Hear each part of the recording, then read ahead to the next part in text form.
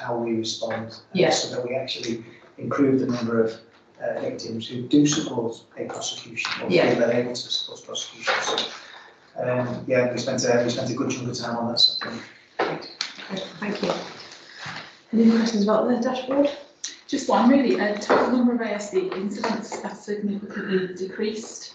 I just think that's one really to raise as a really good area, particularly in terms of the community, as to, you know, what's actually driven that sort of positive decrease. I think just a caveat on that, we do put a huge amount into reduction of antisocial behaviour, particularly tackling the things that cause antisocial behaviour to bring about a reduction. We are also criming more of that, so because the crime criminal standards, an element of that reduction will be because stuff is going into crime, which is, you know, we can argue rights and wrongs of that. The important thing is they are recorded either way, and when we're doing our antisocial behaviour planning and our antisocial behaviour governance, we take into account both the recorded crime element and the reported antisocial behaviour, so we're not missing anything when we're targeting our patrol activity and our problem solving behaviour. Okay, great, thank you. So as I say, that will be a baseline that we'll come back to in future meetings as well to monitor how we progress throughout the year. Any issues. So next one then we're moving on to is again a new section I've added to the agenda around emerging issues. Although the focus of today's meeting wasn't specifically around the work in terms of serious violence, obviously we couldn't really have this meeting without reflecting on what's happened a few weeks ago in terms of the 3 firearms murders and also the number of knife incidents as well. So I suppose it was really just to have a discussion into the work that's been done around that. Anything more you want to add to what's already kind of out there and some of the outcomes of what you're seeing through the investigations? So thought we'd split it into 3, okay. Commissioner, and you're absolutely right. It's right to have the discussion now, given well, 5 homicides, we've had 2 domestic abuse homicides the last few weeks, but 3 firearms enabled homicides, the first in 13 months around it, and clearly for the families of Sam, Ashley and Olivia.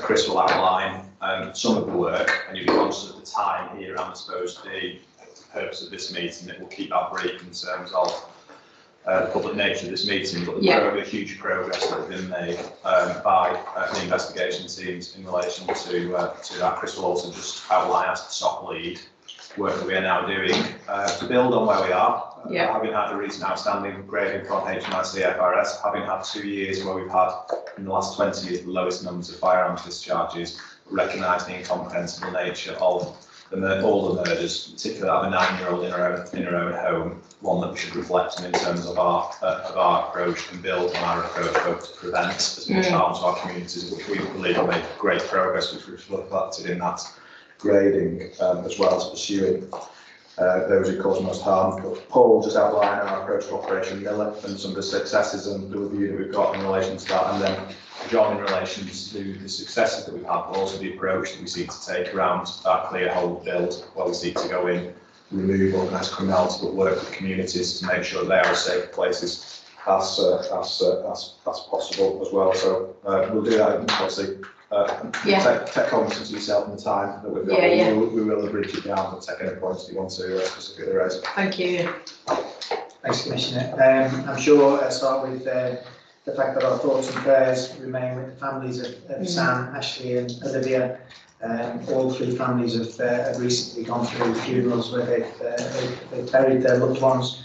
They continue to be supported by specially trained family liaison officers, and I know a number of us have had personal interaction and contact with those officers who have done a fantastic job in supporting the 3 families. So clearly you were party to and your office the multi-agency goal meeting structure that we put in place immediately as a result of these 3 tragedies, and the stakeholder briefings that have continued across the wider partnership. And I would make the point that both our statutory and our non-statutory partners who contributed to our overall response to these incidents have been fantastic in coming together, working together across Merseyside, which was great to see in my position as the goal commander. The ongoing investigations remain in relation to all 3 of those investigations, and in fact, as we sit here now, there is a press conference, a further press conference taking place at headquarters that Mark Kameen is hosting with Crime Stoppers, where a significant reward will be offered for information specifically leading to the identification and the conviction of those responsible for the death of Olivia. So we have been supported by mutual aid resources, both regionally and nationally, and specialist assets from, amongst other agencies, the National Crime Agency. We have made arrests on all 3 of those investigations. They remain live and ongoing investigations, and the teams that are set at the moment, led by experienced senior investigating officers across all 3, are working now to piece together and build the evidential picture of exactly what happened. And clearly, these were not random incidents that happened. So people make plans, and offenders make plans in terms of how they're going to do things and the manner in which they undertake those crimes. So our job is to make sure that we piece together all of the detailed evidence so that we can identify those responsible and bring them to justice, and we remain unstinting in that aim. And certainly I am aware through the detailed briefings that I have on a daily basis in relation to all 3 of those investigations, that they are progressing extremely positively, and we are heading towards that point of where we will be able to identify and bring offenders to justice. So I won't go into specific details around the 3 investigations, given the forum that we were in, and I'll pause there. Questions? No, I suppose just to note that, feedback I think from the officers and staff who've been involved has been incredibly positive in terms of their response to that, and I was really impressed in the last couple of weeks just how well people have stepped up, partners as well, to respond to it, which is really positive, so I welcome that. In terms of then what are we doing about it, so from the SOC point of view, are we doing enough to stop these firearms getting to the streets, to identify who these people are and trying to prevent them from happening? So I think there's a number of points to that question. That the Deputy has outlined our position across Merseyside in terms of the lowest number of discharges over 20 years, but we have all consistently said that 1 discharge is 1 discharge too many.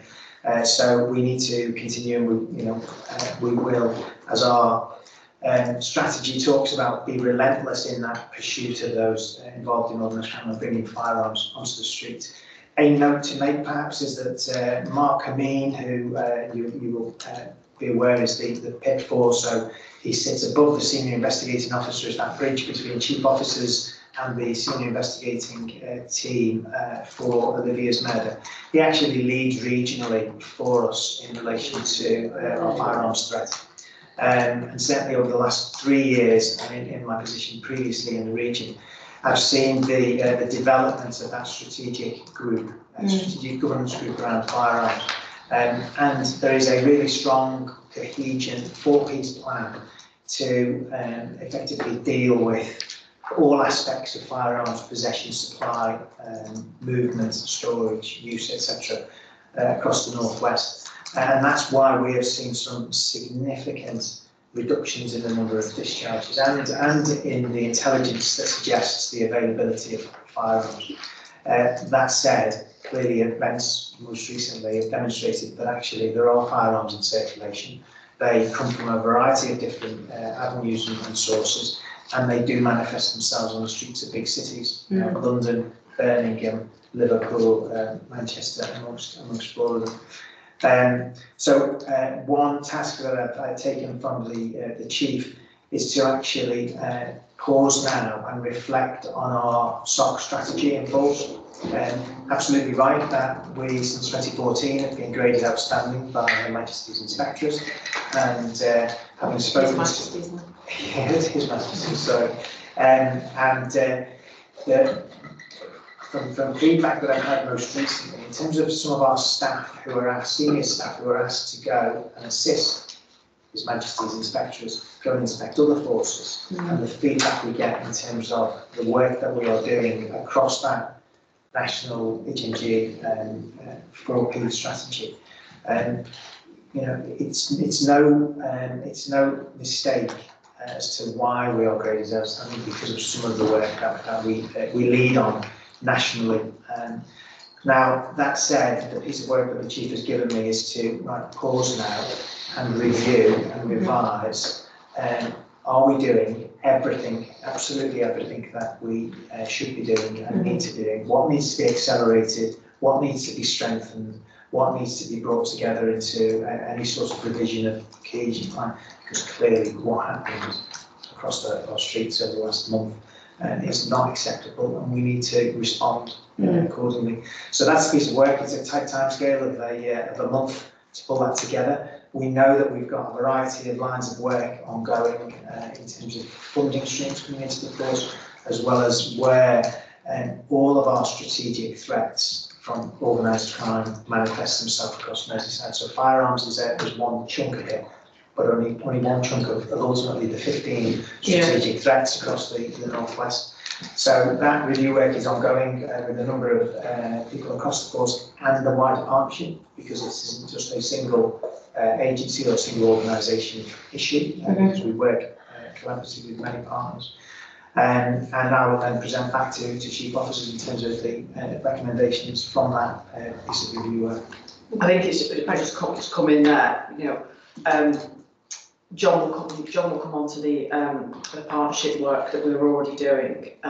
You know, Chris has outlined there, we're an outstanding force for serious and organised crime. We are recognised nationally, and the approach we take in relation to criminal use of firearms. So forces actually come to see us and adopted many of our processes that we have introduced, which mean that we do have the lowest number of firearms discharges that we've had for 21 years. You know, we hadn't had a firearms-enabled murder for 12 months. We have got a strong 4Ps plan. We are doing well in relation to our partnership approach to serious violence. But when a 9-year-old child has been murdered, that's not a time for us to say we're doing enough. Yeah. Which we should question: are we doing enough? Yeah. Well, we have been doing a lot of work, and we are national leaders in relation to the work we're doing. But to our communities, we have to say, when a 9-year-old child's been murdered, that we need to pause, review everything we're doing and see what else we can do, because it's just not acceptable for 3 people to be murdered within the space of 7 days on the streets of Merseyside. But you know, I'd say we do come from a strong position and national recognition for that. Yeah. Okay. Paul, are you next, or John? Yeah, I can go next, Commissioner. So, just in relation to Operation Miller, which was put in place post those 3 tragic murders to target criminality linked to the individuals involved in those investigations, either by association, geography, and also to react to community intelligence. So that operation commenced on the 23rd of August. That used all assets within Merseyside Police, into operational assets in terms of uniformed officers, plainclothes officers, dogs mounted, road policing, firearms officers, and we deployed probably as many resources in certain geographic areas as we ever have done in recent years. The results have been excellent, some outstanding. I'll just run through some headlines for you now. Just in terms of arrests, there's been 678 arrests. There's 1,864 stop searches, and we do recognise in terms of volume and stop search, but there is still scrutiny around that, you know, that absolute scrutiny around that to maintain the sort of trust and legitimacy piece. And we also had mutual aid officers deployed in that sort of overt uniform response. And again, to be reiterated, that level of scrutiny around their stop searches as well. So we're very conscious of that. 963 intelligence submissions, 14 firearms recoveries, 148 vehicles seized, 385 road policing enforcements, and 142 warrants executed, 127 open land searches. So I think by anyone's estimation, that was a significant effort, and that continues. It is a phased approach. And just some reassurance, even in the last few days, the results from Operation Miller, just some sort of narrative around some qualitative feedback. Netherby Street, there was intelligence regarding firearms being stored there. Warrant executed hand grenade, possible scorpion machine pistol with 8 magazines in excess of 800 rounds of ammunition recovered, and people were arrested in relation to that. On the same day, a chemical drugs factory in Harworth Close, looks like an ANFET production laboratory. And then just a couple of days before that, there was a recovery of a Glock handgun, 7 live rounds, as a result of an arrest in Merseyside. Those finds of recovery just over the border into Lampton, Skelmersdale. So, you know, the operation continues. The focus is very much on certain individuals reacting to community intelligence and those key areas that have been impacted by those incidents in recent weeks. Okay. Great, thank you. Phil?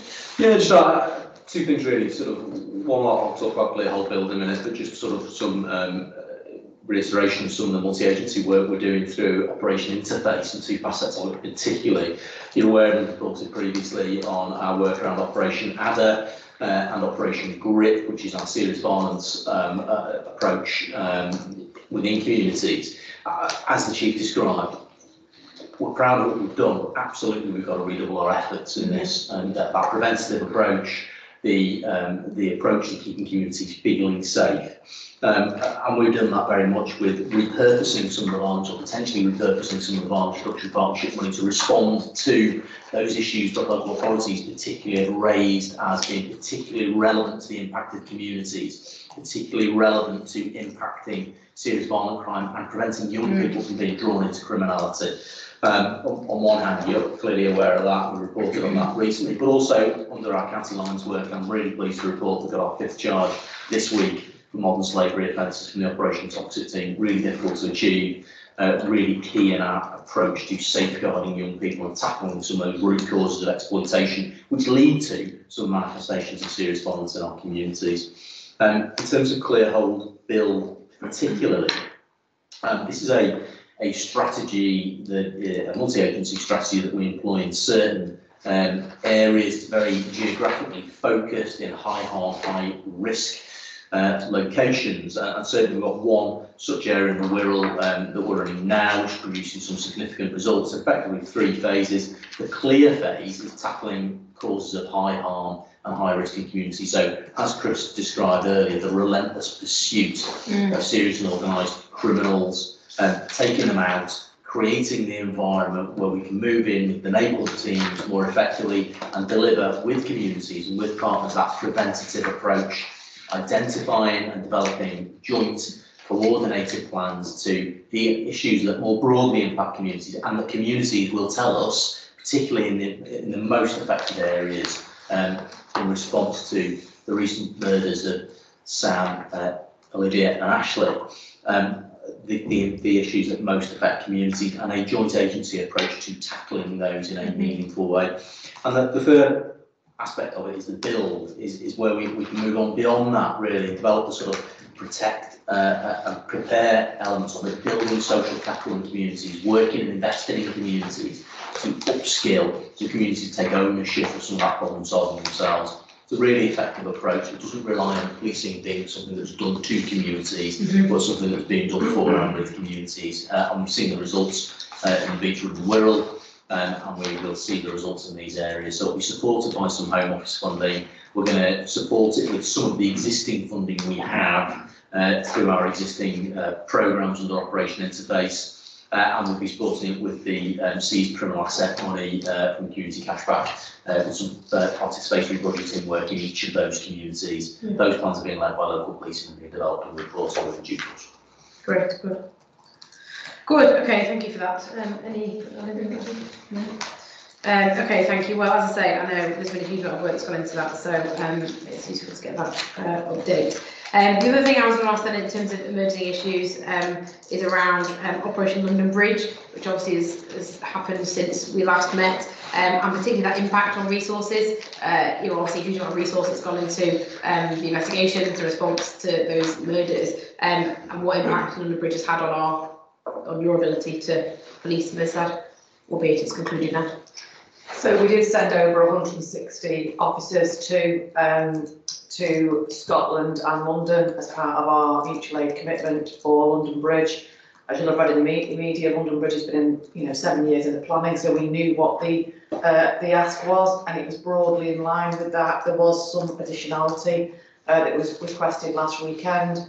I think we've been able to meet our mutual aid commitment and resource business as usual, and resource Operation Miller and resource our commitments locally for London Bridge. So the civic services that have taken place across, you know, the 10-day period across the city, and indeed the other 4 local authority areas. So we've managed to resource all of that, because our officers have demonstrated great flexibility in terms of cancelled rest days, the extended tours of duties that they've been working now for the past 4 weeks. So it's had an impact on our probably the well-being and the resilience of our staff, but it's not impacted on our ability to keep the community safe in Merseyside, would be fair to say.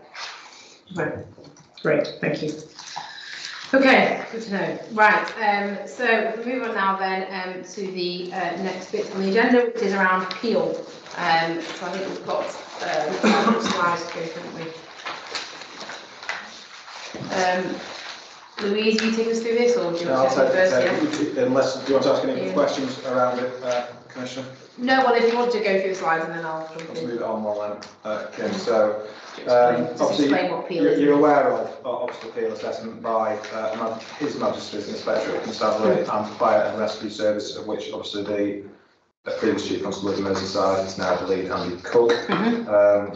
All forces are subject to appeal assessments, which relates to policing efficiency, effectiveness and legitimacy, and there are 12 pillars in relation to that. Our inspection, we were the first in relation to the new framework, so our inspection has taken place over at least 2 years now, if not more. It's been subject to rigorous field work, testing, and obviously interviews and assessments of staff, reviewing of meetings, and getting right under each of these 12 pillars to determine the judgment in each area. You see there in terms of our overall of our ratings. The ratings range from outstanding, good, adequate, requires improvement, and inadequate. Clearly, we received one adequate, and I'll go into that in terms of a couple of areas that were identified for improvement, which are ongoing in relation to victims' needs assessments. There are 2 ungraded. There are areas particularly in relation to strategic police requirements and armed threats that aren't ungraded, but clearly important. We are both providing Merseyside, but also a national capability, obviously none more so than as described over this last couple of weeks around it. The outstanding, as you've heard, around serious organised crime, something we're not complacent around. The grading for that will change moving forward. We will still get force grading, we'll also be looking at our overall regional approach and the approach of the ROCU. And again, Chris is linked in with Joe Edwards in relation to that. I think we're subject to an inspection coming up. Early part of 2023. The timeline has just been pushed a little bit to the right, so early 2023 for the northwest region linked to all forces. And on all other areas, pleasingly good, the forces demonstrate substantially the characteristics of good performance. There is no league table in relation to this. We're going to describe any other force, because again that's a matter for themselves, but we would say that the gradings puts us as one of the highest forces. Okay, that was one of my questions. How do we compare? Overall gradings around certainly within the top 5 areas within the country. But how many have got outstanding for SOC? Many of the forces have outstanding for SOC. A couple, 2 others. Okay. Good. But no forces have got, every force that's been, the reports so far has been graded adequate for victims. They've been graded adequate or less. So no one's got good or outstanding for victim service. Assessments are clearly nationally as work for done on that. Yeah, okay. Okay. If you want to go on the next slide. I suppose I bring colleagues in. The report is online around it for public accessibility. Around it, there was no in there from our lead inspector, Matt Parr. There are certain areas that I highlight, particularly in relation to our approach to organised crime, but then other areas, of course, is good at protecting vulnerable people and preventing crime. There is a significant section here around the force's approach to prevention. You're aware of, obviously, the developments and the launch today around our approach, as well as obviously having a strand to facilitate that and the work we're doing with partnership and the launch. tomorrow. There's a significant section here around, and we've already talked about stock now. Ultimately our efforts are to prevent it rather than just pursuing it, but the approach that John's led around problem solving, being preventative, is written very much within this report, as highlighted by HMI PAR. There is a significant area around first response and the expert support to officers that arrive first at incidents, particularly developments with call handlers, understanding why people are vulnerable and what we've done around that. Particular section on investigating crime effectively, which when you consider, we were discussing yesterday, the significant increase in crime demand that the force is now dealing with, particularly over the last 5 years, the work that's under Chris, Mark Cameen as the lead for that has done in terms of reducing the time that it takes to investigate and bring offenders to justice. You've heard about our outcome rates around that. Again, we're proud of the work that's described there. I think another area to highlight, John can expand on this, but the work is led around community engagement and particularly stop search around it. And there's a particular emphasis in terms of the approach that we take in terms of frontline development and support in terms of doing that ethically, in terms of doing it intelligence-led, but also the work that the John Parnell led in terms of scrutiny that goes into that and reducing some of that disproportionality. So I think that is highlighted particularly here, John, within the report. The area around vulnerability is highlighted and Merseyside described as the chief. We're proud of the work that's done there, but not complacent. There is much that we still want to do, particularly around our approach to reducing the impact on domestic violence and rape. But there are some significant areas highlighted here, and I think an area of innovative practice that was highlighted around work that Louise and the team have done around the Child Exploitation Risk Index and Relationship Risk Index, which is again it's about seeking to identify and prevent rather than respond to some of the tragedies that we see. So that was an area of innovative practice that was highlighted in our report. Then behind all that, of course, is what's the plan that goes on. You know about the work that Jenny's led in terms of our people services, significant developments and investment, which we work through around our change process to invest in our people and the well-being of our people. And we've seen that absolutely come to fruition over the last few weeks around it. And of course, the work that's described there around good grip on financial management and resource planning, which we do obviously together with your team to make sure that again we are efficient in terms of our strategic management of the here and now, the next 12 months, but also that 4 or 5 year look ahead. Unless colleagues want to pull out anything in particular, there is lots of areas of highlights in there, some of which I've taken from not just my view, but from what the lead HMI says, and then we can go on to obviously the 3 areas of yes, and I've read the report, and there is a lot I think Merseyside Police be proud of, which is very welcome in terms of good work. But yes, obviously there's a couple of areas for improvement as well. So yeah, move on to these. So we can categorise, I suppose, the first 2 together, and then the third one in relation to response to priority calls. So Paul, just in terms of the work we've done around priority calls, you're aware of the review, to start on the third one down there, you're aware of the review that we've done around response and resolution, and also the approach we are now taking. But John just described, Paul, the work we're doing in relation to that.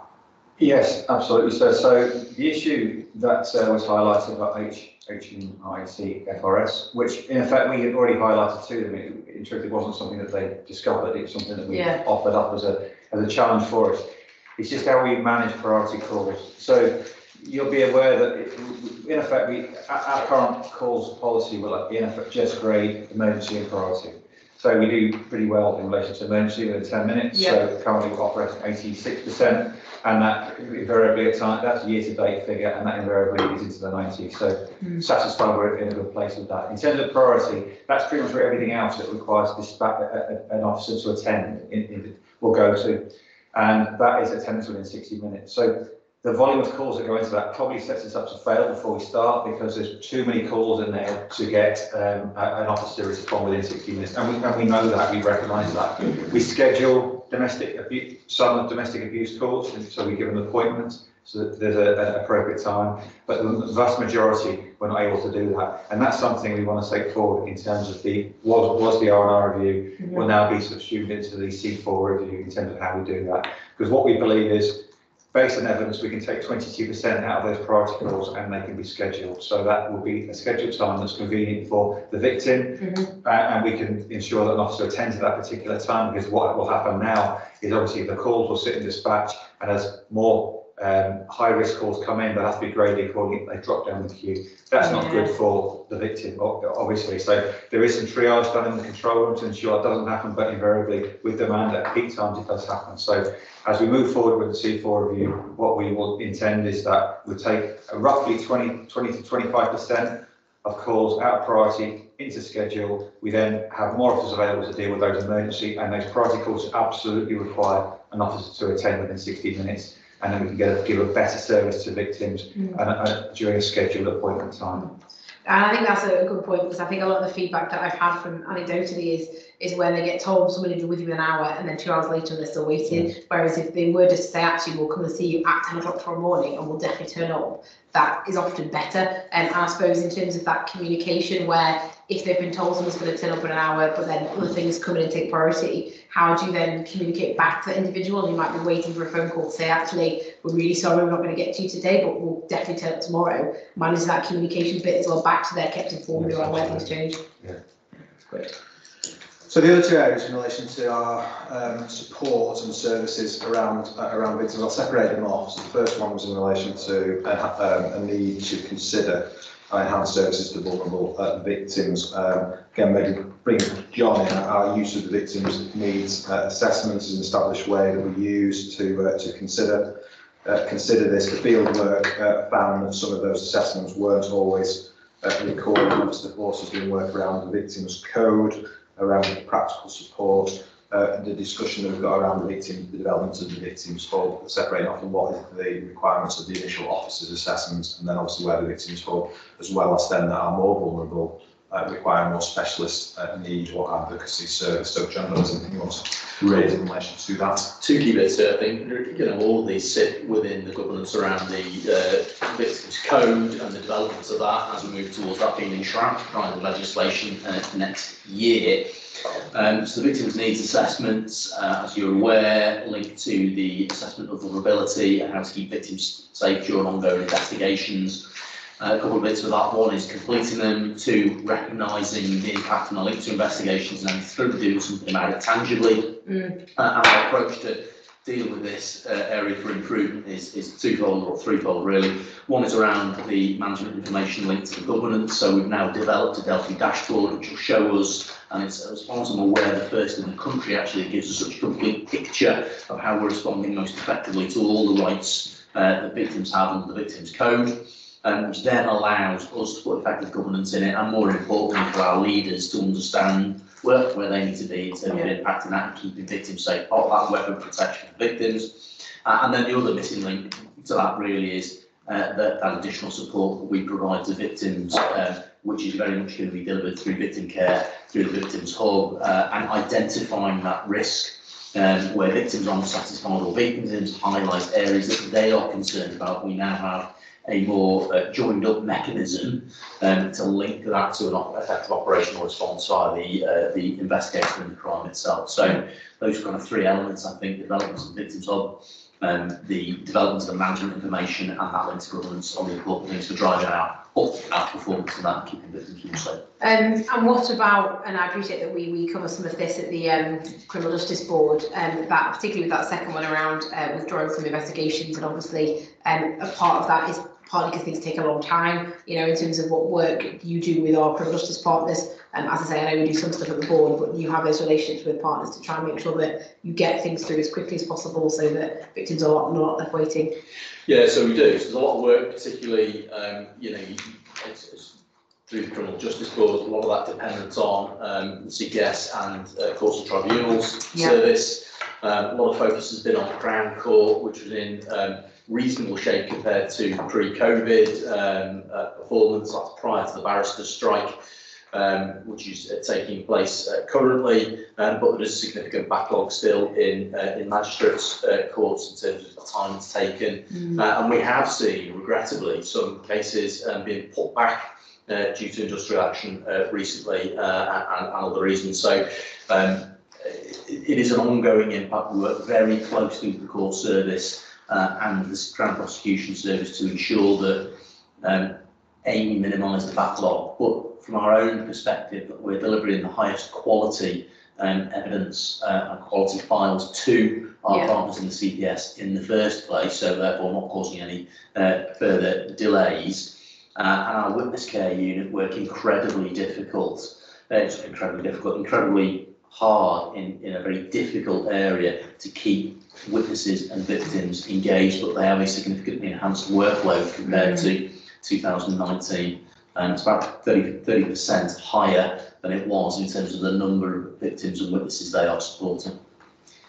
I suppose just to build upon that, it's pleasing to see that myself and John have regular meetings with the two Deputy Chief Crown Prosecutors, and the join up between the different parts of the process to identify those cases that are particularly vulnerable. So, you know, all victims are vulnerable when they're victims of crime, but those particularly high-risk cases where we have got delays, where all of the agencies are identifying and actually looking to try and address it and see what we can do within the system. And then like Matt and myself with Jonathan's story in terms of that next, you know, and really open to us working together to problem solve. Okay, great. So the second area there, which is described, linked in with that, is you've heard about our approach around domestic abuse, the priorities taken. Chris has described the intrusion that we put around that. What was identified within the report was that whilst there was a good approach to evidence-led prosecutions, what we weren't always doing was recording the reason to withdraw that support. So that is now in place and scrutiny around that. Yeah, and we've taken some practical steps in terms of the templated MG11s, so the statement forms, and we've heard today when we tested the performance across the force that we've got a number of those that are being dip sampled every single morning to make sure of compliance. When that hasn't been complied with overnight, then immediate action in terms of notifying the officers, asking them why, again in a learning environment to make sure that they don't repeat that same mistake. And then conversely, celebrating the fact that you know, some excellent examples of where it is recorded, where we followed an evidence-led prosecution, so where the victim has disengaged, but actually the surrounding evidence allows us to take forward to the Crown Prosecution Service. And again, we tested the different parts of the system, so as you know, it goes through the police decision maker before it goes to the Crown Prosecution Service, so testing to make sure that the threshold levels are not set too high, and actually we are putting cases through and seeking the Crown Prosecution Service to make decisions, and then escalating if we don't agree with that decision. And again, some really good evidence, and I know that the Chief referenced she met with Jonathan Storer again very recently, and he is asking for more cases to go through, and we are making sure that we are pushing more cases through, and certainly that showed up this afternoon in the performance meeting that we Great, okay. So there's three other areas. So there's three areas for improvement, three other areas mentioned.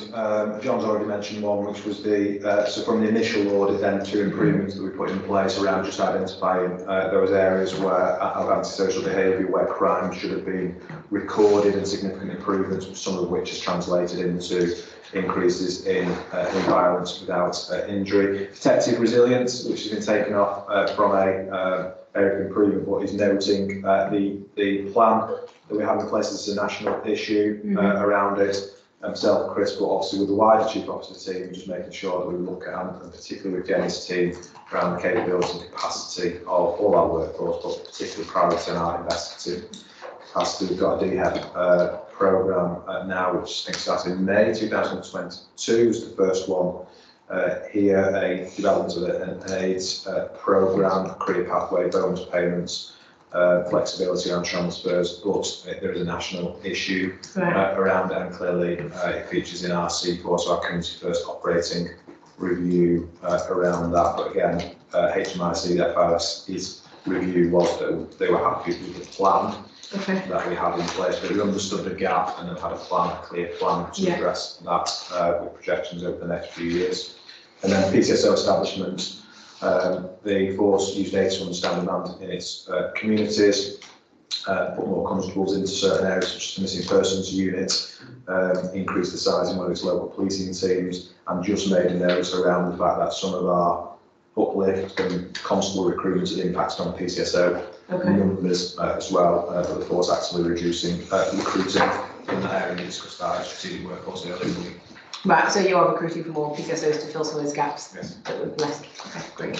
And then just finally then on the appeal, in terms of then monitoring this, the progress and making sure that, you know, you see the progress of the action so you can report back, how is that all being done? Yeah, so obviously the Chief Constable holds me ultimately to account for delivery of this. You know, our CSD officer, Rachel Lee-Smith, does a tremendous job in terms of linking in with the new liaison officer, HMIC, with his P11. Around it came to one of our meetings yesterday, and again provides that continuous assessment rather than it being a one-off. And then I build it into my bi-monthly performance meeting with the chief officers and the heads of strands, and then each of the chief officers in relation to the areas of action, make sure that there is progress against the AFIS as well. Great. Good. Okay. Thank you for that. Overall, good report with some good actions for improvement. Right. Uplift. So we were keen to talk about this because obviously we've received an increase in the number of officers now, which is really welcome. So to try and get some detail in terms of where that puts us and where they've been going to. If you could, you go through this. Yeah, thanks, Nesta. This first slide shows the allocation of 665, which is our total allocation to the force of that number. The force was required to make a contribution to the North West Rocky of 23 posts. That means that we have discretion over 642 posts in total. And then the next few slides will then pick up and illustrate the areas of uplift as we've discussed. And just for context then, so how many does that bring it to total in terms of force establishment? Yeah. So as of the 30th of June, the full budgeted FTE was 4,196.8. The actual head count was 4,066 of all of the budgeted FTE. Yes. Of officers, or is it officers and that's police officers. Yeah, those officers, yeah. Okay, great. Okay. Okay. This next slide here shows the progress of where we are. So throughout that 3-year window, the allocation of 665, and then that just illustrates the numbers across each financial year. So 200 in 2020-21, 199 21-22, and a plan 266 22-23. The force made a decision very early on to upload recruitment activity to get the numbers through. So we are 12 months ahead of schedule, and then year 3 will be around that stabilisation of those large numbers that we are seeing through that uplift growth. Great. So all 665 are in either in training or in process. Of course. If you come on to the next slide, it gives you a bit of an overview here. So 2019, you've got 328 new recruits, and then the deployments there around R&R, local policing and investigation. And then in 2020-21, 415 new recruits. Some of those officers being posted to R&R and local policing, and then the remaining of those deployed against our operational needs. 2021 and 22, 340. They're all at different stages that initial training process within the classroom or the academy environment, and again will be deployed in line with operational needs. And then the planned recruits, 160 of those are on that dedicated detective development programme, and at the point of substantive posting will be put into investigation and others against operational requirements. So where are they all set now? So they're all at different Yeah, they're all at different stages. I think you can see on the, but you know, 2019, 2020, obviously moved through their 2-year training cycle and they're all posted. Right.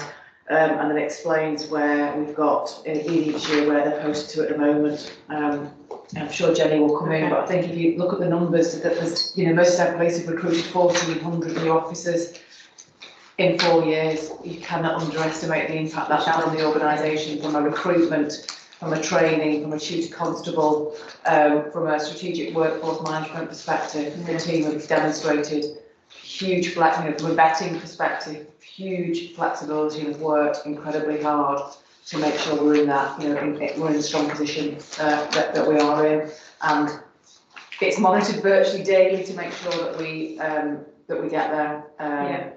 We have a very careful tracking process, and we'll come on to attrition later on, but a very careful tracking process to make sure that the student journey, right from the attraction plan, right through the recruitment process, into the academy, allocation of tutors and out the other side, is very carefully planned. And monitoring the numbers on all of the different courses, and a good working relationship with LJMU as well in relation to those recruits, because obviously that's part of the student journey and student experience as well. Yeah. So very comfortable with the plan and where we're at against that plan as well. Okay. Good. And so obviously it looks like the majority from the first cohort are in response and resolution, which I guess is good in terms of getting more resources out to respond to 999. How does that monitor in terms of, obviously you've got a lot of young in service officers now, and what percentage that makes up and how that impacts on there? So I think it's fair to say in relation to R&R, clearly the uplift is to be welcomed for the reasons that you've just said. It does provide that extra resilience in terms of those additional student officers, and it does mean that we've got more ability to attend incidents, staff scenes, constant ops, etc.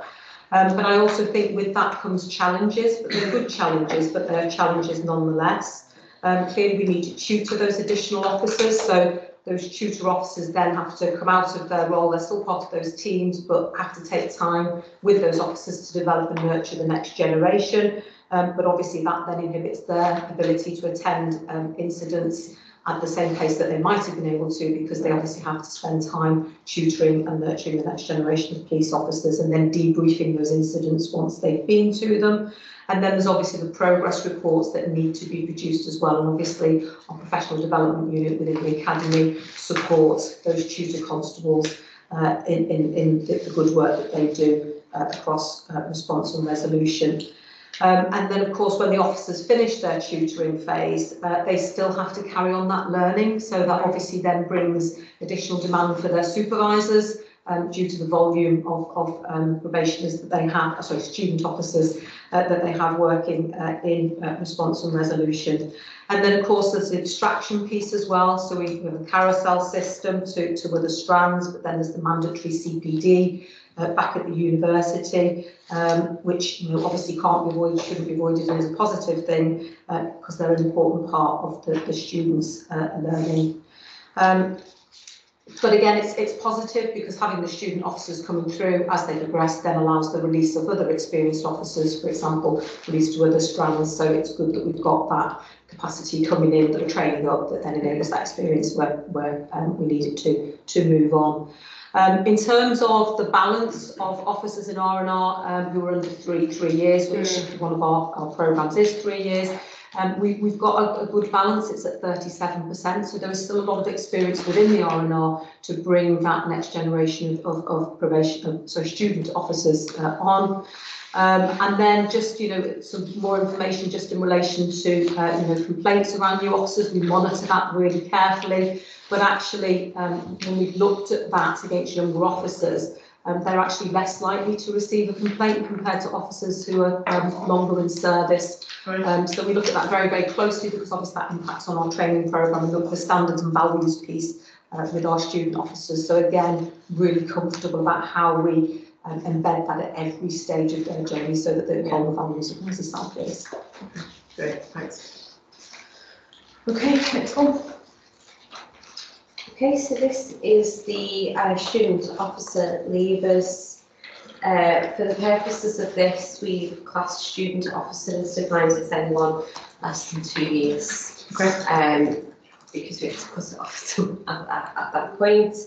And not those that are transferred into the organisation, so new officers. And then what we've done is we've removed any 0 months to just make it easier for you to see. In the 16 months since April 21, we've had an average of 3 to 4 student officers leave every month, with the exception of January. But when then you look in contrast of the preceding 24 months, only 9 of those months had anyone leaving, and then it was around that 1 to 2 much.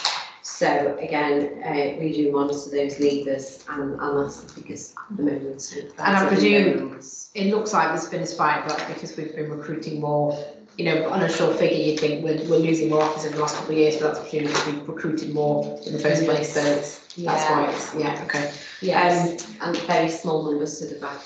Yeah. And in terms of how that compares to other forces, is that roughly what other forces we'll see as well? So we will come on to that in the slides, but I'm very comfortable in terms of how we sit with other forces in terms of that attrition rate, which we manage very, very carefully. Okay. What I do want to say here is, you know, the role of supervisor staff is absolutely key around this. So first time leader programme comes into this in terms of how we lead our people and value them. And feeling valued is really key. Also those opportunities for development as well, which we build into our student journey to keep people absolutely engaged in year 1 and year 2. But we know nationally, and also it plays out here, the impact, you know, Operation Uplift, you've already talked about in terms of the numbers. You'll see a correlation there with the pandemic when you look at the chart there. And we've also got the targeted attraction piece as well. We're attracting people that perhaps may not have originally considered policing as a career.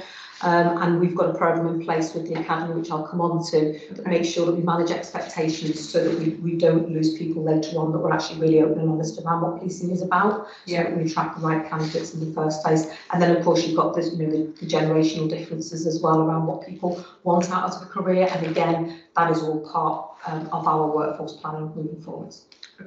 Okay, great. Thanks. Okay, and then this is the breakdown by ethnicity. So 4 out of the 72 student leavers disclosed their ethnicity as non-white, accounting for 5.6 of student leavers. From a force level establishment perspective, non-white police officers account for 3.7% based upon the last financial year. When you then have a little look at that across the regions, so the Merseyside Force area, we are below the average and performing well against that group for the percentage of ethnic minority leavers. Okay. So without going into all the other forces figures, it is, I would say, significantly lower than those other forces. So we don't have any concerns around kind of non-white student officers coming in and leaving? So we monitor that very, very carefully, both through the inclusion board, which I chair, but also as part of daily governance, as you would expect. We have an interview process for all of our leavers from the organisation, which we've just tightened up for all of our officers and staff. But we manage it through click trackers, so we know how we compare with other forces. We know what we look like in terms of Merseyside, and we understand the issues. And for each of the cases, we make sure that we're tracking any trends in data, but also treat people on an individual basis as well, to make sure that their experience is positive at the Merseyside Police. Okay, and the next one, this one is the total length of service of all student leavers, broken down by reason for leaving, just so that we can try and quantify resources lost per leaver and reason. So since April 21, personal reasons have been the main driver for those people leaving. We had a slight spike in February, a total for 2 years of student officer training investment in those officers. So personal reasons was the predominant reason. Also of note is December 21, where we've got people leaving due to wrong career choice. And again, we do look at the level of training and length of service those people have got, to just consider where the opportunities are. But yes, so personal reasons and wrong career choice. predominantly the two. So this is something nationally that policing is investing in through the Police Uplift team. Within Merseyside, we recognise that we want to understand data even better than we do now. Yeah. So we put measures in Smart Force, so working with our people partners who work with the Strand leads. We get notification now, both within the Strand leads, but also within the people partners, where people are leaving us, whether that be for retirement, transfer to another force, or just leaving within their initial period. So people partners are linked in very closely with the Strands, and we are conducting interviews now as early as we can with people to really understand what those reasons are. Our workforce planning team are working on how we better record that data so we can really drill down into those reasons. We've also got a programme within the academy so that when student officers are still out on the Strands, we've got a process in place if they're concerned about anything, they can go back and talk to staff within the academy, and we can understand what may be making them think about leaving, and then we can address that early on before they actually make the decision. So we've got a number of measures in, because we recognise that actually it costs it's a lot of investment in year 1 and year 2 and year 3 of our student officers. So we want to make sure we maximise that investment, and where people are right for us in the career, then we absolutely support them to stay. Yeah. Okay. This one is the number of student leavers and the length of service. Again, it shows split by month and sex, as well as total years of service that we've got. Male leavers make up the 64% of the student leader by number, and then student officers less likely to leave, but if they do, they leave earlier on in their service. So Female officers will tend to leave earlier in the service than the male officers. But about 64% you were saying were male leavers. Does that reflect the recruitment in terms of, are we recruiting about 64% of officers across the board? Like, we're not saying it's a proportionate number of women and men leave. So when you look at the numbers going through the academy, we have slightly more female officers through the academy than male, and slightly more. So the two data don't tally actually. So it's a positive. I think it's a positive picture in terms of our retention of female officers. Yeah.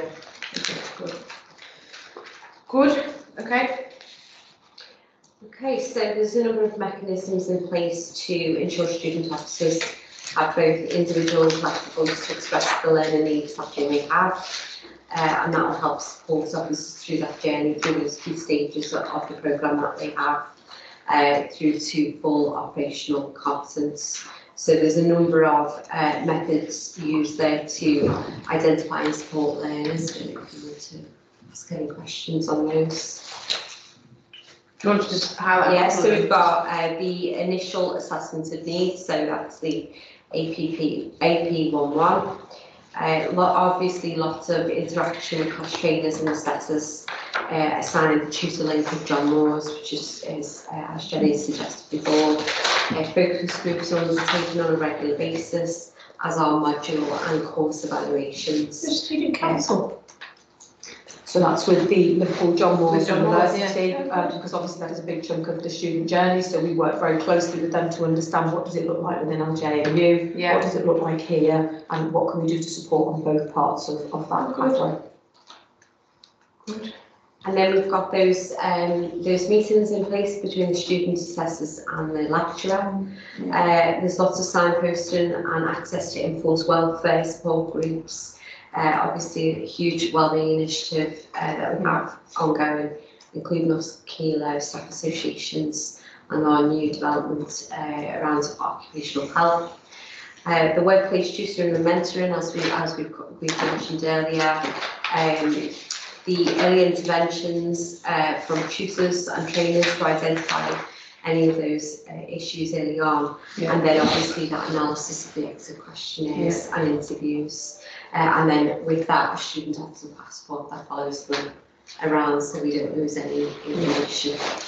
So you're not getting any sense that any of the academic pressures are too much for anybody, because again, you know, I know there was some anxiety from some attendees around this being a new approach of doing police recruitment, but we're not getting any sense on the academic side being So we will get individual officers clearly who struggle, and Yeah. that's why we put the support in Okay. those cases to make sure that where they've got individual needs that they are picked up. But interestingly, we had a visit recently from the College of Policing, Okay.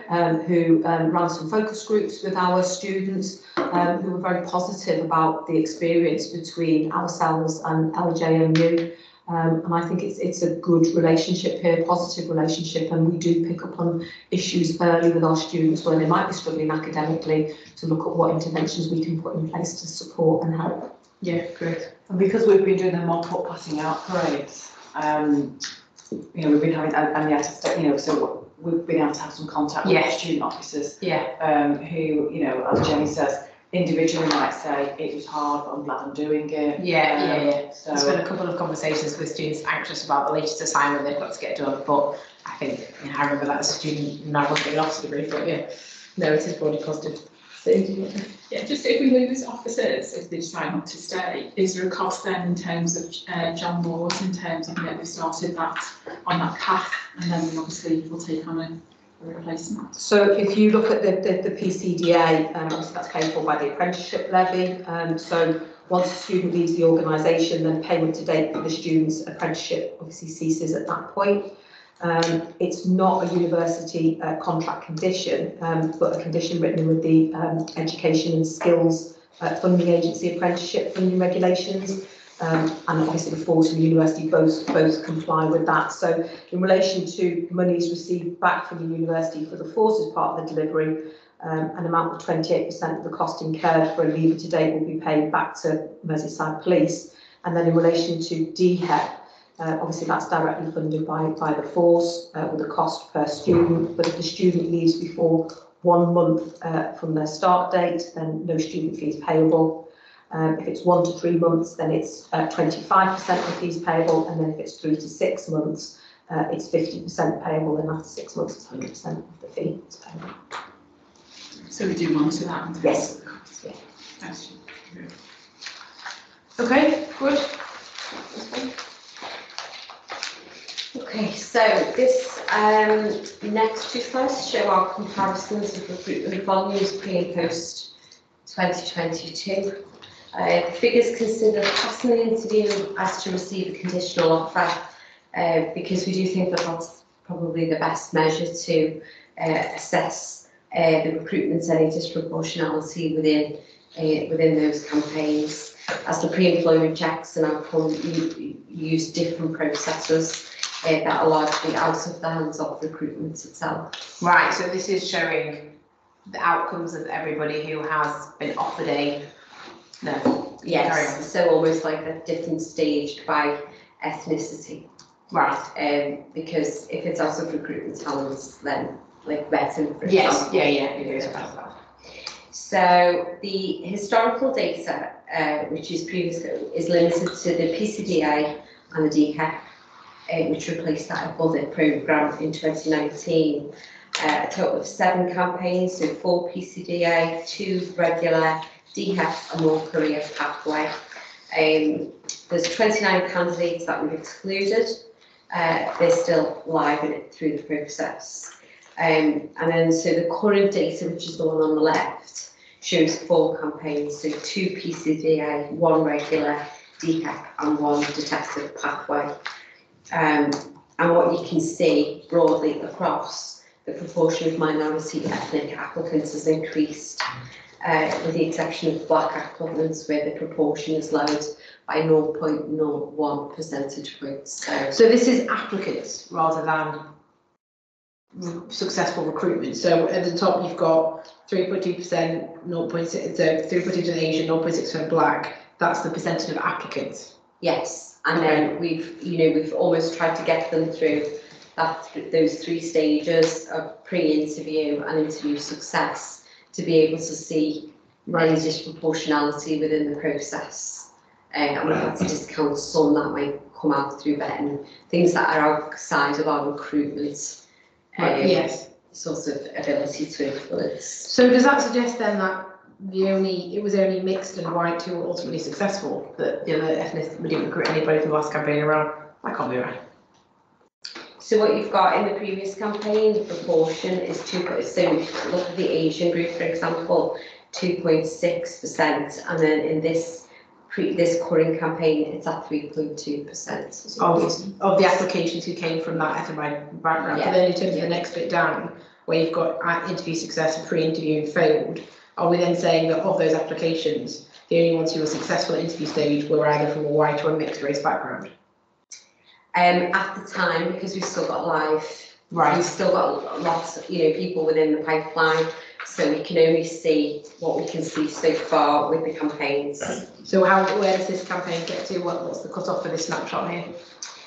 I only answer because I'm sure we've done attestations and there's definitely been black officers and Asian officers, so I'm sure we're recruiting them, but that doesn't seem to be accurate. I don't have that data. Oh, okay, is it just the timing of it? We absolutely are recruiting, just there are still 29 candidates still there not showing in the data there. So in terms of each of the courses that come through, we track it right the way through in terms of how many people come into the pipeline, how long they take. We've got a huge piece of work going through the inclusion board at the moment, looking at different groups, where they might fall out of the process, whether it might take longer for different groups to come through our recruitment and vetting process.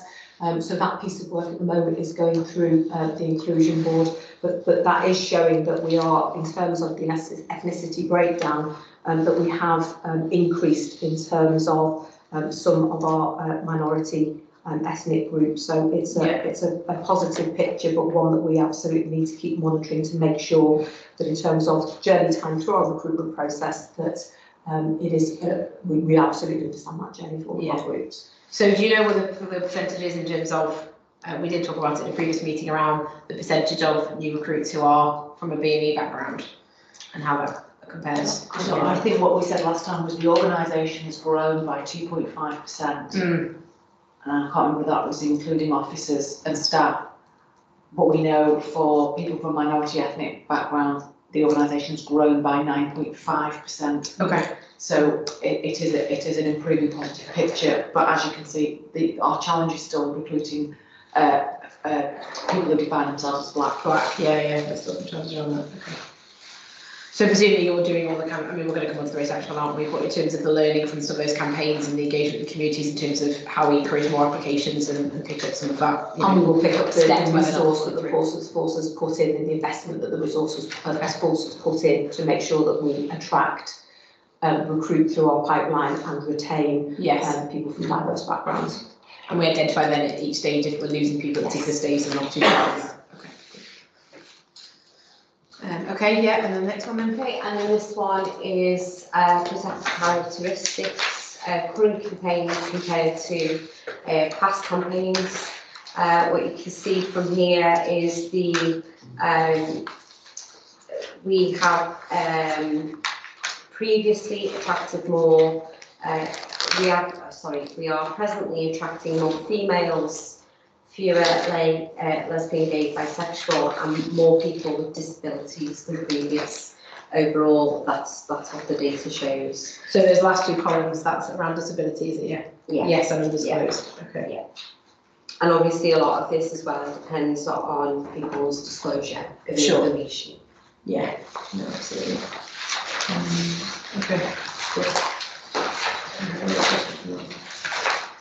Okay, that's fine. Any other questions there? Okay, thank you. Right, is that the last of that one? Yeah, okay, so move on now then to race action plan.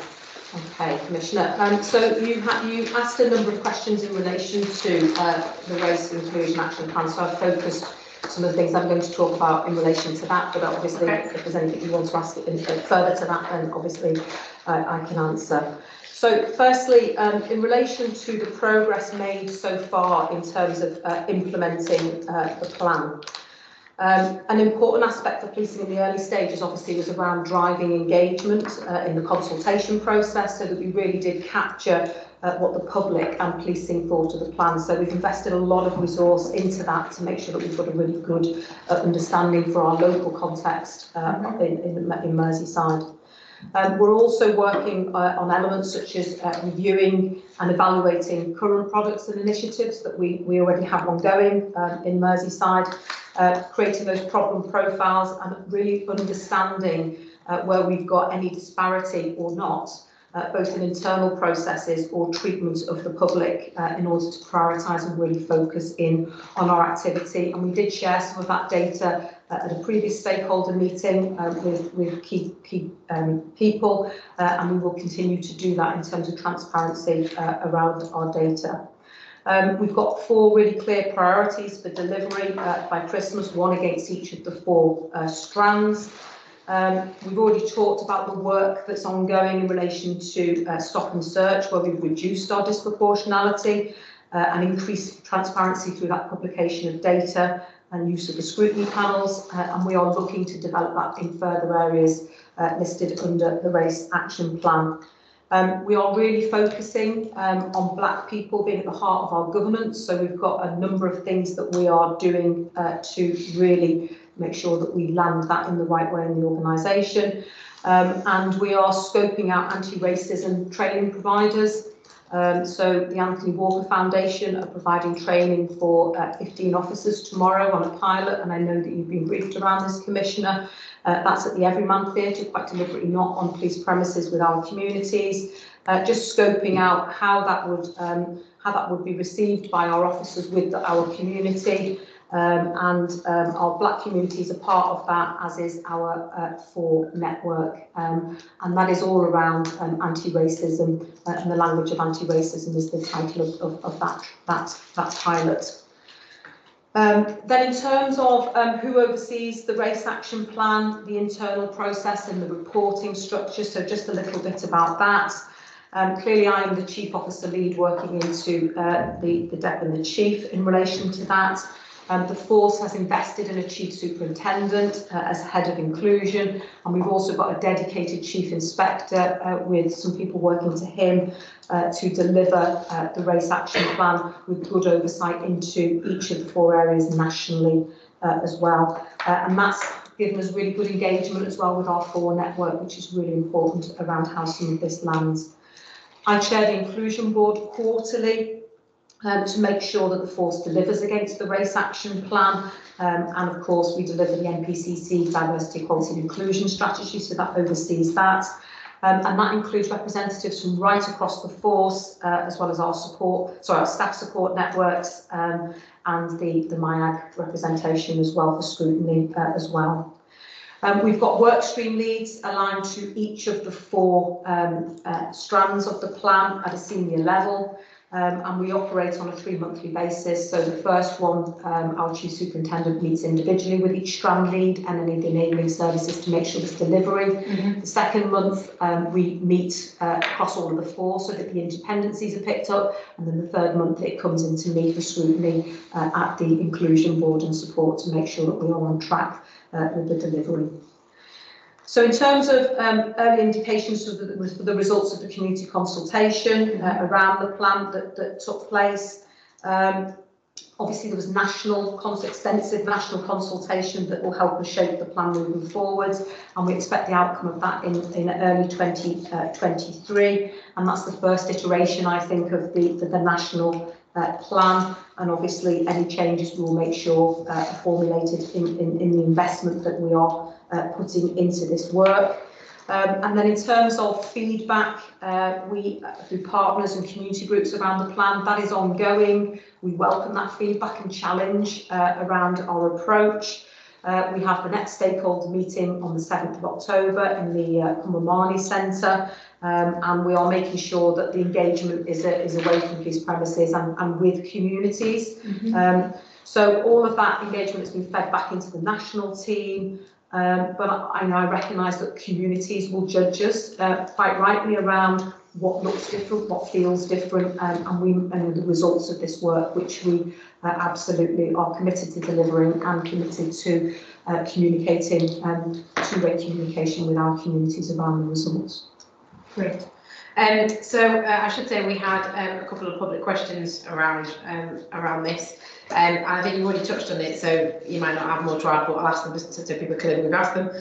So what is the organisation proactively doing to ensure that staff are suitably trained in all diversity matters? And I suppose the key bit of that is how are you going to measure the success of that? And then the second question is around what training will be provided to officers who are sanctioned for breaching diversity codes of conduct, and how is that development monitored? So specifically in a conduct setting, what work have you got going on around that as a member of the public? So firstly, if I just pick up in terms of the training, so I've already talked about the pilot that we've got running around the bespoke anti-racism training in Merseyside with Merseyside communities, because that's really important that it's about our context and our communities here. We're also engaging in the Inclusive Employers Scheme, which provides additional learning platforms for our staff.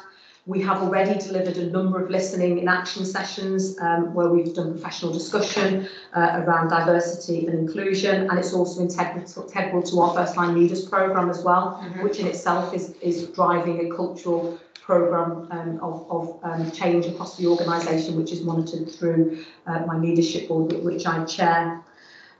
We are also undertaking a cultural audit, which will help us assess the thoughts, feelings, behaviours and knowledge of our staff, and that will be our baseline from which we will know how we make a difference through this investment.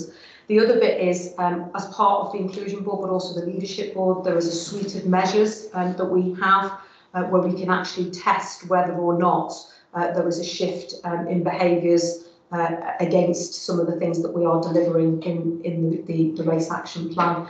So while some of this is slow burn, there is some really hard data there that we can test whether or not the dial is moving in the right direction. And there's some really good indicators there and some good work already that forms part of that board.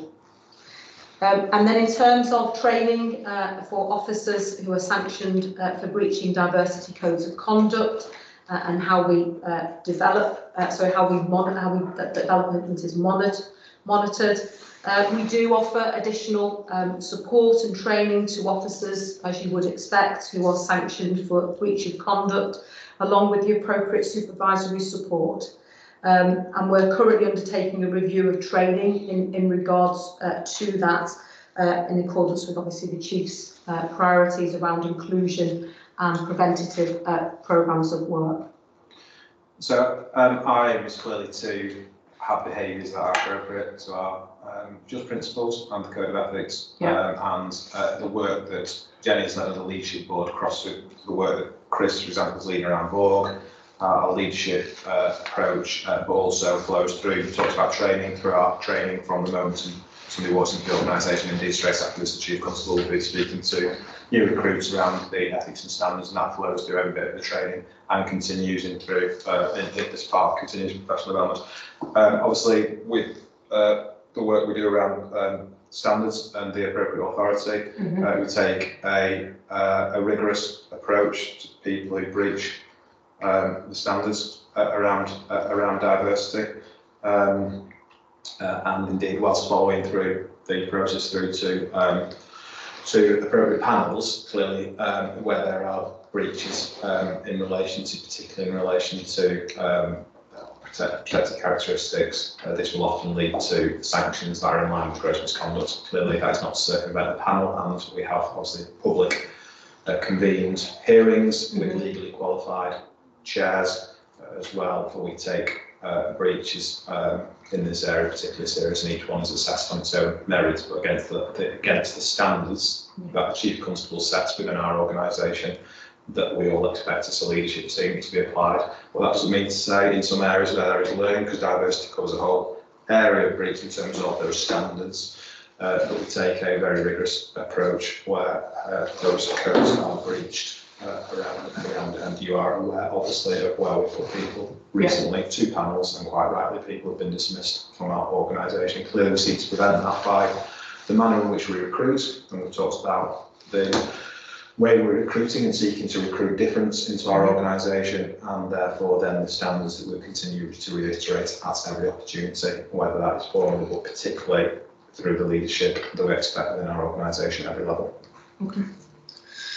Thank you for that. In terms of then the broader race action plan, so I suppose the Merseyside one, what are the timescales for that, and when do you anticipate that being published? And I suppose how much of that will be accessible for the public around data and things?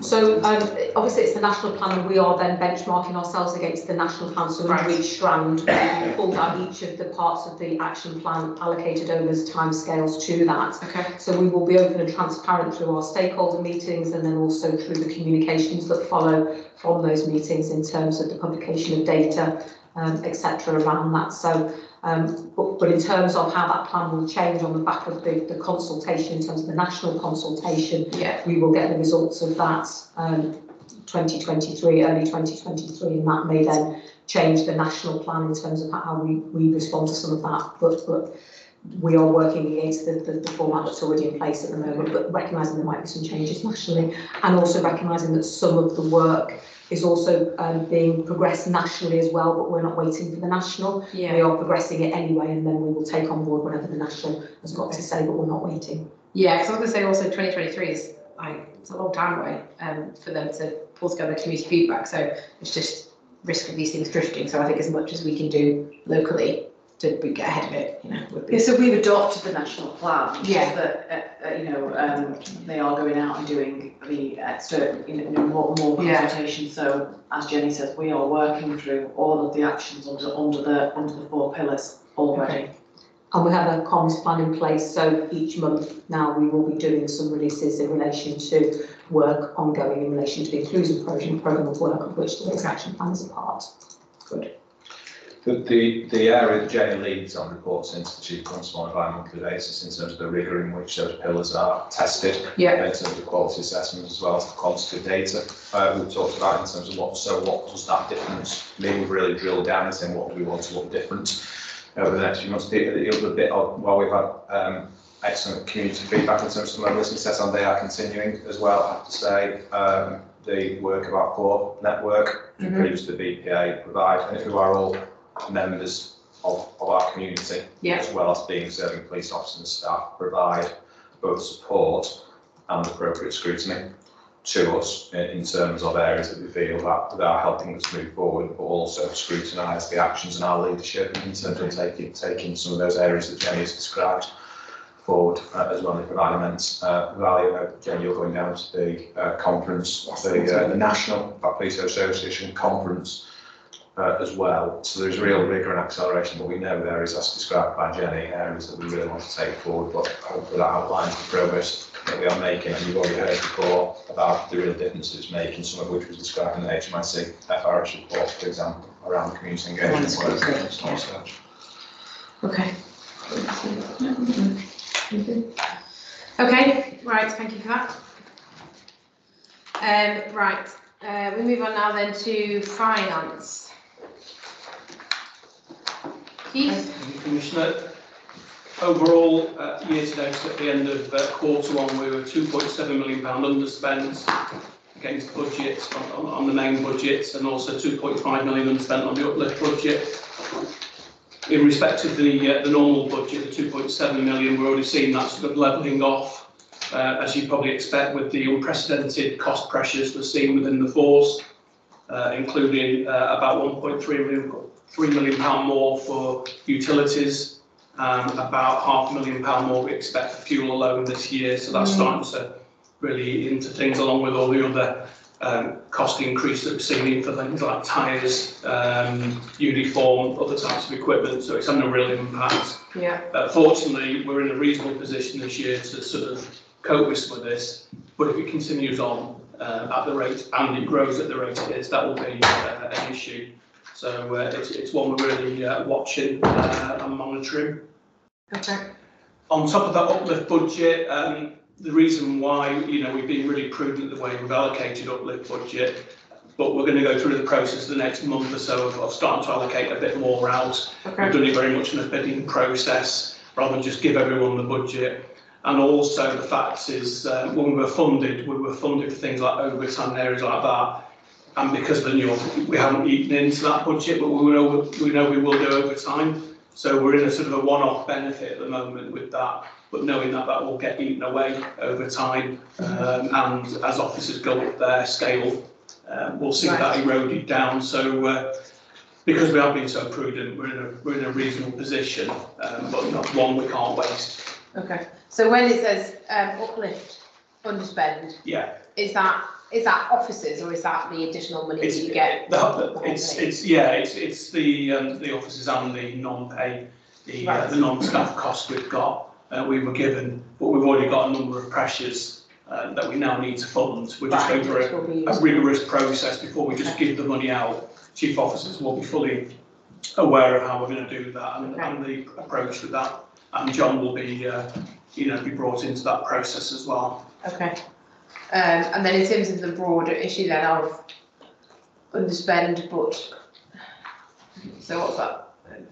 Yeah, so the organisation utilises overtime, not surprisingly, really given all the pressures, whilst we continue to recruit up a lot of the officers we have during that probation period, we can't use for some of the complex operations. So typically we've only got the same officers, we can't just bring people in to do that. So we have to use our own officers that are experienced in a lot of these overtime areas. So that's why that's still showing, as a cost against the underspend, understaffing. That's largely the reason for that.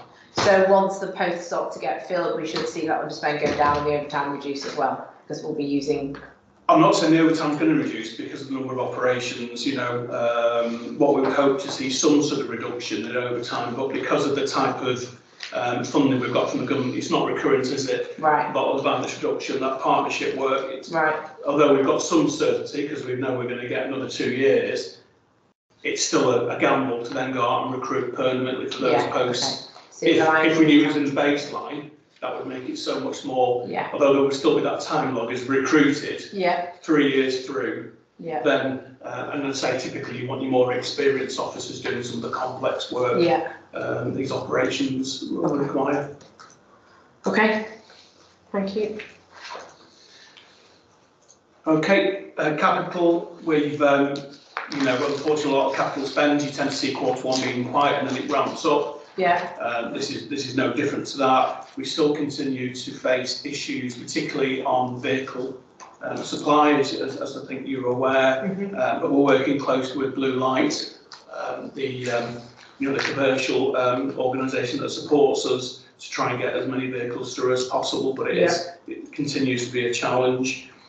And the estate strategy, the St Anne's Streets, with the delays there, meant that the spend goes into this year. So we expect to get all that completed and spent for the St Anne's Street, which is 20 odd million. So we're confident we'll spend that. If not, we'll be carried forward into the following year, because we know we need to spend it subject to the 10-year state strategy. Okay. And the last one is just really for note, we're in a good position regarding the balance sheet. What we've done in the last month working with John is to make sure we've really benefited from short-term deposits and investments and also short-term loans in particular. We've benefited from the lower interest rates compared to long-term loans. What we're seeing now is because of the change in interest rates, we've now moved, we've now gone to move into borrowing about 40 odd million into long-term investments and we'll reduce the short-term, borrowing, and we'll reduce the short-term borrowing by that amount. So we're not borrowing more, if you know what I mean. What we're doing is switching from short-term to more long-term, just while we see how what happens to interest rates. We don't want to do and fully flip into the long-term if interest rates then come down next year, so we're just playing a bit of a middle position on it. Okay. I'm presuming that will be similar for other forces, all doing the same thing. It's difficult to know really. It's not something that particularly is shared. Very good at sharing budgets sort of into energy savings, but not particularly what we do in balance sheets. But I think we're doing a prudent thing. We're still benefiting from short term. As soon as that changes, we will then move into the long term money and secure that. Okay. Good. Thank you. So we have a meeting planned in next week with John Sue to discuss obviously the current position, the impact that Keith articulates, okay, good. and our approach to competency and efficiency against the NCFS as well. Yeah, okay. Okay, good, right, thank you, Keith. If we move on now to the specified information order, so again, this is a standing item of national measures that we go through, so I mean, do you want to just run through them and then there's probably a couple of last questions on the book to look at every time, so. Okay. So the next slide there just gives an overview of what those the National Crime and Policing Outcome measures are. Some do have data, some are police-led data, some NHS data, and Crime Survey of England and Wales. For the purposes of this presentation, we've picked the closest metric to indicating our performance against those, because not all of those indicators are available to us at the moment. Okay. Behind it. Okay. Okay, so the next one, this is the first outcome is the forces to reduce murder and other homicide, and what they would originally the national measure is police recorded homicides for this indicator. So this shows the trend over the last 5 years for non-domestic related homicides, and a sporadic trend for domestic related homicides. We've also, just for the purposes of interest, included whether that homicide was firearm or knife enabled, and we can see also that is sporadic over the last 8 years, with some of those decreases in the most recent year. And then on the right hand side, we also monitored as part of our operation interface critical success factors and under 25s knife enabled homicide victims. So slightly different operation but relevant to this indicator within the national measures. And you can see the numbers there. So 21, 22, there's 2 there. The most that we've had was 3 in 2017 into 18. So that's under 25 involving knives. Okay. Next slide. This shows the indicator is to reduce serious violence, and the national measure is police reported crime and the TIG data that we have access to. We are seeing other indicators, other data coming online from the national digital pack that we're starting to get in, but for the purposes of this meeting, that's not published data yet, so for the purposes of this meeting, we'll continue with the TIG data. On the left hand side, you can see under 25 knife crime victims attended versus admitted to hospital. It includes data up till June 22. And when you compare to the same one, 12 months for same period, 12-month period for 2021, we can see an 84% reduction down from 45 to 7 in those under 25 victims being admitted to hospital for a sharp object assault.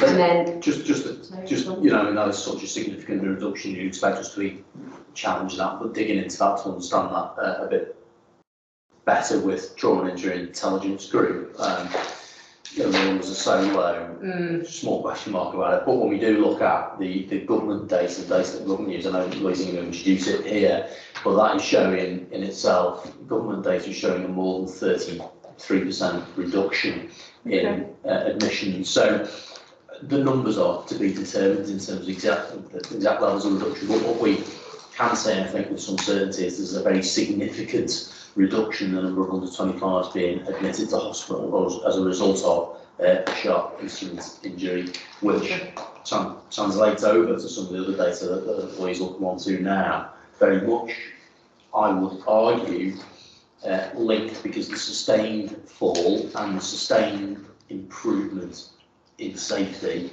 overall linked to our operational approach to reducing crime, but also as well to that preventative approach that we've chosen with our partners. So in terms of that, the one on the right, so the under 25 has been going down. Am I right in saying the over 25 has been going up? If you compare that period April to June, but if you remember April, May in 2021, there were still some government restrictions in place, so it would be better comparing a broader time span. If we compare April to August this year and April to August of last year, we're showing nearly 5% reduction in over 25s victim of knife-related injuries. So when we start comparing apples with apples, really, we're starting to see those reductions coming out. And interestingly, this is the summer violence period, so the rest of the many areas in the rest of the country saw a significant increase in serious violent crime over the summer last year, which prompted governments to lean in and demand we all submit and develop plans, which we did. And again, we have seen a reduction in violent crime rather than a peak, which other places will see. Our key area generally is September, October, November for increases in violent crime, and we have plans in place to mitigate that. Okay. Okay, thank you. Next slide, please. This one here, the take home from this, the graph speaks for itself really on the number of discharge. We've talked about it a lot today already. Yep. So 55% reduction compared to 2019 and 20, and then this one is around the next slide. Sorry, we'll move on to neighbourhood crime. So this is starts with burglary residential, a reduction of 5.5, so 65 less for the financial year compared to the same period last year. And again, a downward trend. We are seeing continued downward trends in burglary residential, which we know this is only up to a certain period, but that's continued throughout the summer months. Good. Do you know why? Is it just good police work? Does anyone want to?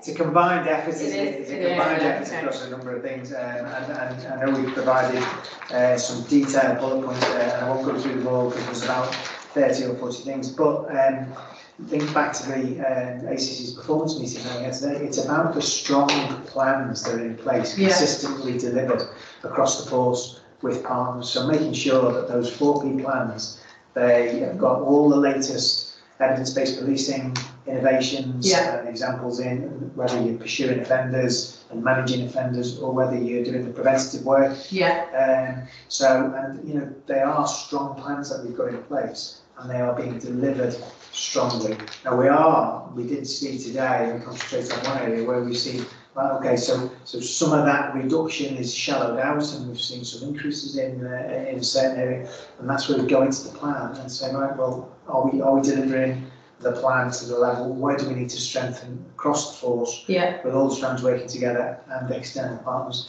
I'll just pick on one example of something that's been picked up nationally and we've led on as a force, and then some innovative stuff which out into the community that has a real impact. So the staff have developed a QR code that we've released out into the community for members of the public to send through directly into our nice link any suspects, ring doorbell footage or CCTV that they have. So we've had a number of members of the public who've sent footage in of suspicious circumstances, someone going up and down driveways at 2 o'clock in the morning. No offence has been committed on first sort of blush of the information, but then the wider information that we can glean of who that is and what they've been up to and linked to other offences. So that intelligence in the form of that video, CCTV, running doorbell, has been great in terms of being able then to target our patrols to where they need to be targeted to. Good stuff. Next one. Okay, this is the picture for robbery, an increase of 38 crimes for the same period in 21-22. It is on an upward trend, when you look at the graph, but it is notably lower than the same period in 2021, the Southern period, with the financial year to date monthly average of 106 offences being lower than the previous year, which was at 109. Okay. The next slide is vehicle crime again. We are seeing increases in that theft of theft from motor vehicle is predominant. This is obviously an overarching category. It's got lots of different types of vehicle crime within it. We have an average of 602, slightly higher than that, a monthly average of 593 over last financial year. And then the next one here, theft person, we have seen an increase of 89% in the volume. When you look at 21, 22, the monthly average obviously being higher. I would caveat this with there is some data quality issues with this, which through checking the processes that we've got in place, we do think we've got some incorrect crime, or we've reviewed like 900 cases, and there's quite a lot of incorrect crime categories within there. So we've done a lot of work around that with our false crime registrar. So there is a health warning on the volumes. Okay, all right. So you can maybe look at that one next time and see how it changes. Yeah. Okay.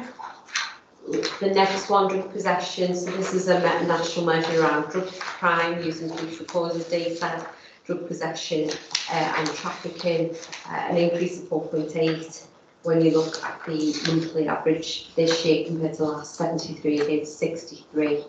And again, this heavily linked to our proactivity work. Okay. Last on this one is the satisfaction amongst victims of domestic abuse. What you can see in 2 reporting periods that we've tracked here, June 21 up till May 22 against June 20 to May 21. You can see significant increases in some of those categories. So ease of contact, percentage of victims happy with that. Domestic abuse victims 93%, action taken 71 from 67. Follow up again, always a challenging group category. We're seeing increases from 60 to 62%. Overall treatment up by 1 percentage point at 92, and whole experience 89. That whole experience isn't a cumulative total of those others. It is on the whole. How have you found it? You know, how have you found it, and that's the question on that one. What we can see is we track those who are outcome 16, so people who don't want to continue with an investigation, and we do generally see higher satisfaction rates against all the other outcomes. Okay, good. Okay. Oh, and then stop search. And then this is the stop search figures. So stop searches in the most recent 47,190. Of those, we have a positive outcome rate of 23%, 8% of arrests, 77% with no further action. Okay. Okay. All right, thank you very much for that. And as I say, we'll kind of dip into different ones of those depending on time. Right, the last bit there now is public questions. So we obviously invited questions from the public to put to the chief and the team. And I will say I'm conscious of time, so we might not get through all of them, but we'll certainly go through what we've got and see where we get to. So first question we've got is around how much, this is a very technical question, so apologies, how much money was returned to Merseyside Police from the Home Office by the ARIS scheme last year? How was this cash invested into community and police force? Do you have a breakdown available? Somebody knows this stuff well. Yeah, so last year we the income was 1.8 million. Okay. The cost for running that team with the force, officers and staff, is 1.3 million a year. So there's a net benefit of 600,000. That's not being put out because it's only just the year's not just closed that long. So that'll be part of the process now for community-based crime reduction initiatives, i.e. the community cashback. So that'll be part of the fund given for that. Yeah. Okay, great. Next question there is, I want to join the police but have no formal qualifications. Why can't I learn the job whilst working with the police? Okay, so nationally you need a level 3 qualification, which is equivalent of Maths and English at A level. in this force we've made the right decision for our context and our geography that you would only need level 2 qualification. So we are one of the very few, if the only force in the country doing that. And that shows that it's the right thing to do in terms of our recruitment and diversification in terms of the geography in which we recruit. But to try and get yourself through the apprenticeship at the same time as not having a level 2 qualification, we made a decision early on that that would be too big an ask. And hence why that's happened. But I do think we need to remember the history to some of this. When I joined the police in '93, I had to do a maths and an English test, so there was some level of competence there that we've always had to have in policing. But because it is formal, actually the level 2 I think is the right level and right for Merseyside and our communities. Okay, great, thank you. Do the police deal with enforceable fixed penalty notices with points on driving licences for dangerous parking in double white lines in the Wirral? Very wording on that one. Well, the answer would be yes, but then just caveat it in certain circumstances. So we would deal with the offence of dangerous parking. Rule 240 of the Highway Code prohibits stopping the parking of a vehicle under specified circumstances. That includes double white lines. And that rule is there to ultimately promote public safety, because of course if you were to park in those lines that identify hazard, if you were to park in that situation, then it might cause a vehicle to have to straddle constant white lines to pass it, likewise get too close to people passing the vehicle. So again, under those circumstances, section 22 of the Road Traffic Act, of leaving a vehicle in a dangerous position could be used in those circumstances, and that would be dealt with by the issue of a traffic offence report, which is 3 penalty points and £100 fine. Thank you.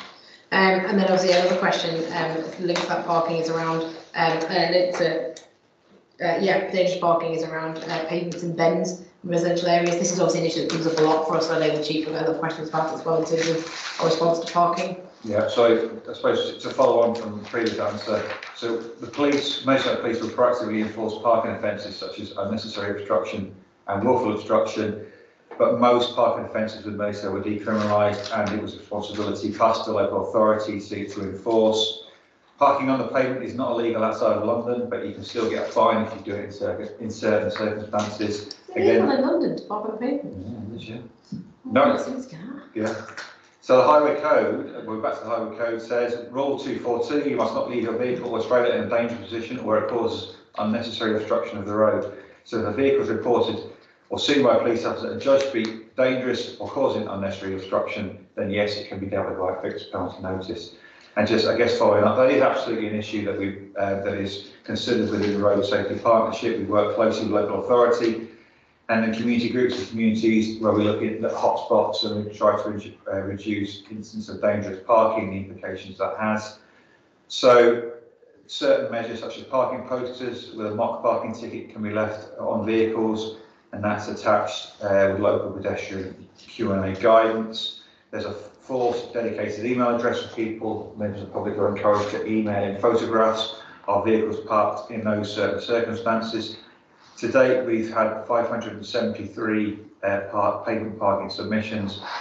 292 of those resulted in a letter being sent to the registered keeper around that inconsiderate parking. And year to date, we've issued 1,000 fixed penalty notices for unnecessary or willful obstruction. Good, thank you. Right, I'm conscious of time, so I'll just ask this last one and then we'll get some written responses out to the rest. And so this was, we had a lot of questions submitted around activity in New Ferry, Bromborough and West Kirby, and particular concerns around antisocial behaviour, the perceived lack of visible police presence in New Ferry and Bromborough, and again ASB in West Kirby. And I think we have discussed this before as well when we discussed it a few months ago around antisocial behaviour. So clearly there's lots of concerns there in terms of what the force is doing. Are we doing enough? What were you?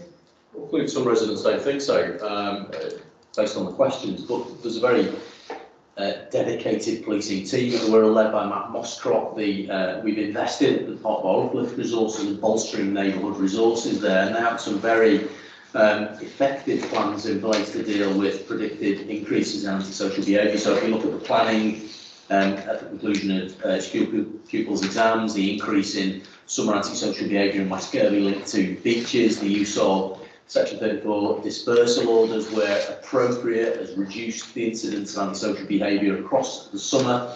and the policing team are working closely with the local authority around the PSPO for those areas. Again, then we look at Bromley New Ferry. There has been an increase in young people, particularly lighting fires, antisocial behaviour and some sort of lower level disorder. The team are very attuned to that. Again, we've used 2 Section 34 disposal areas over the last quarter, where appropriate to reduce that, and there's a clear focus, it's a clear local priority across the Wirral in reducing antisocial behaviour. The teams themselves, the 2 neighbourhood teams, have regular publicised surgeries and forums to work with the public. They work with residents groups, so to meet us Mondays and walkabout Wednesdays in the respective neighbourhood areas. They're focused on it, they know the challenge, they want to do their very best for local communities. So if there's something that communities want to see done differently, I would strongly urge people to get in touch with the neighbourhood inspector, so Pete Rexwinkle and Alan McEwen, exceptional individuals, passionate and committed to doing their very best for communities. So if people want to see us do something different, please engage with the neighbourhood teams, and they will be responsive to that. But the surgeries on Mondays and Wednesdays are publicised. People are very welcome to attend and highlight areas of concern, and we will respond to that. Okay, great, thank you. Okay, all right, thank you all very much for that. That was a long 2 hours, but I'm grateful for your time and your rearranged schedule. The next meeting is going to be on the 20th of December, so I'll see you then. Thank you very much. Thank you. Thanks, Commissioner.